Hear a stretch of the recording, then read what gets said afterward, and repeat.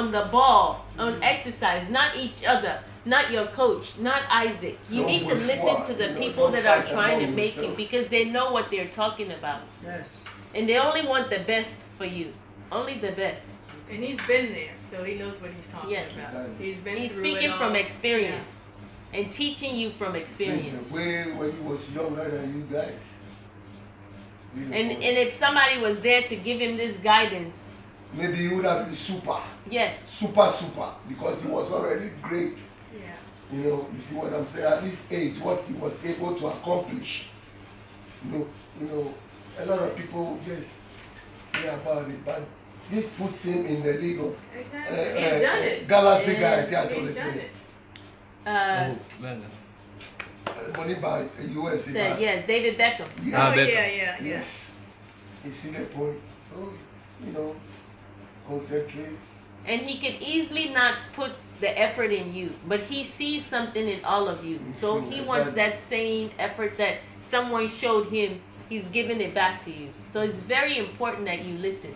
And I mean, not everyone's gonna agree on every issue. So that's why you talk it out. If you're mad with someone or mad with a teammate, talk it out. Don't just hold it and let it turn into something bad. It's very important that you need to express why you're mad or what have you. Why it made you mad, or you're a family. Yes. Tell him like that. Don't talk like, hey, let's forgive them. All right. Move on, but let him know that look, No, this but will you give guys me have already bad.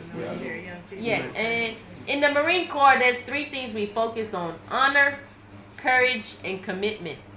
So those 3 things will take you. So always remember honor. You honor each and every one of you. When you, like, for example, if you steal, you dishonor him, your teammate, because you stole. When you insult your coach or you insult Isaac, you dishonor another teammate because you're being disrespectful to adults. So always honor yourself and your teammates by doing the right thing. Commitment. Commitment to everything you do, whether you're cleaning the floor, whether you're folding clothes, whether you're washing, whatever you're doing, you commit to it 100%. Because if you commit to